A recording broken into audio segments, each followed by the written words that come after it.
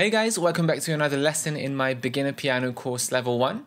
If you enjoy these videos, don't forget to subscribe and give the video a thumbs up. In this lesson, we're going to learn about steps and skips.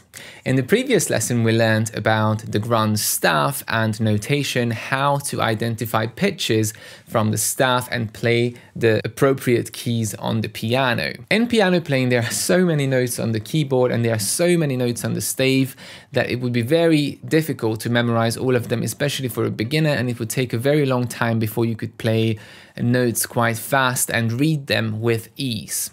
Now, when it comes to reading, we have a lot of tricks that we can use in order to make our reading much easier and more efficient. And one of these tricks that's going to help you the most is understanding what steps and skips are. And if you understand this, trust me, reading notes is going to be much easier and much quicker. So let's start with something called steps. A step is basically the next note on the piano. So if I play a C and then I play a D, I can say that the C and D are a step away from each other because they are right next to each other. So there's nothing between them. C goes to D and D goes to C. And if I move from C to D, I can say that I'm moving up a step, and if I go from D to C, I can say that I'm moving down a step. Now, why is this important? If you look at the staff or stave, if one note is on the line and the next note is going to be in the space above or below that line, you can see that note is moving up a step or it's moving down a step. And if you understand that, then you don't actually need to know what all of these notes are that come after the first note, because you can just look at the direction and the steps.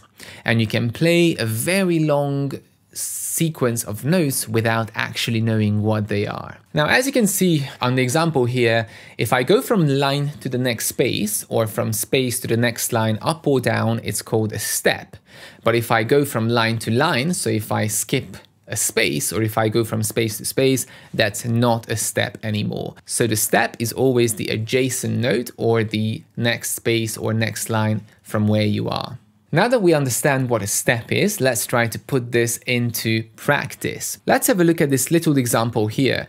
As you can see, we have a lot of notes coming after each other, and let's assume that I don't know all of these notes, but I can work them out, but it would take a long time. If I know that the first note is C, then all I have to do is look at the direction of the steps, because every single note is a step away from each other in this little line of music.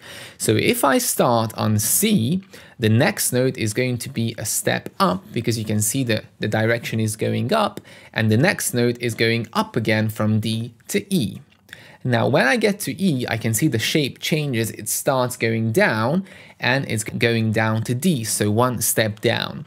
So in the first bar, I start on C, step up, and then step down. And I can use this logic all the way to the end of this little example or piece. Almost 16 notes without actually knowing what they are, just by following steps up and down.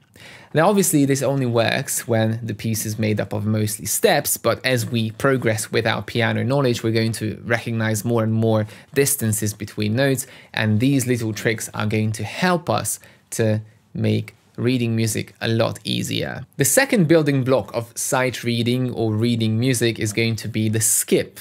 Now, the skip is much easier to understand once you know what a step is. Now, as I told you, the step is the adjacent note, but a skip is going to be, as the name says, skipping one note. So if I'm at middle C and I want to go one skip up, I have to skip D and go to E. So one note is missing between the E and the C. That's why it's called a skip. So if we go C, D, E, C and E is going to be a skip because this note is missing. And if I go C, D, it's a step because nothing is missing, they are adjacent notes. Now, if you look at the staff or the stave notation, then you can see that a skip is much easier sometimes to recognize because it goes from line to line or it goes from space to the next space. If a note is on any of the lines and the next note is a line up or a line down, you can say that you have to go a skip up or a skip down. And if a note is in the space and the next note again is a space higher or one space lower, you're going a skip down or a skip up. Now that we understand skips as well, let's have a look at this little example again in the bottom. And as you can see, we're starting again on middle C with our right hand, and all I have to look at now is whether my skips are going up or they are going down. This example contains only skips, but changing directions. There are no steps and no other intervals, so you should be able to play it from beginning to end just by looking at the direction of the skips and really concentrating that on the keyboard you're always missing one note between or skipping one note between your notes. If you understand skips and steps, there's a whole bunch of music that you can already play. Most importantly, if you follow the skips and steps and you recognize skips and steps very quickly,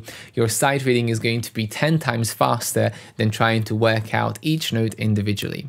If you enjoy this lesson, make sure to check out the premium version of this course, which is going to include a free method book, lots of filmed video tutorials for sight reading exercises, technical exercises, performance pieces, and best of all, you're going to get personal feedback from me to make sure your progress is as smooth and efficient as it can get.